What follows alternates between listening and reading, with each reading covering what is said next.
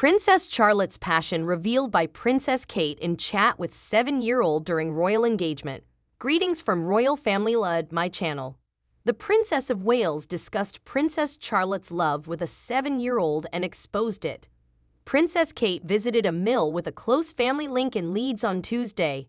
Noel Middleton, Kate's great-grandfather, was the first owner of the A.D.V. Hainsworth Heritage Textile Factory. On her journey to Northern England, the Prince of Wales also stopped by a printworks factory in Lancaster. The princess engaged in conversation with passers-by as she left the factory. When Kate inquired about the 7-year-old's favorite pastime during their talk, Emily said, "Dancing. My daughter Charlotte enjoys dancing. She especially enjoys ballet and tap," the Princess of Wales stated. "Continue dancing." Princess Charlotte's classmates reportedly gave the little royal a unique nickname earlier this year, according to reports. Thank you. Please subscribe to my channel.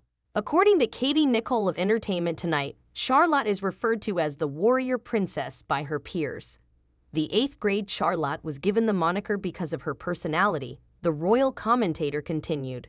Charlotte loves to climb trees and is a real adventurer, according to Nicole. She was well known for having a fiery demeanor. I'm wondering if she'll adopt that moniker as her own. Charlotte is frequently referred to by Prince William as Maignanette, which is French for small and delicate. Lottie is how the Princess of Wales refers to her daughter. When discussing the child's age on a recent trip to Northern Ireland, Kate remarked, "Oh, he's the same age as Lottie." In the royal family succession plan, Princess Charlotte is third in line to the throne, behind her father Prince William and her older brother Prince George.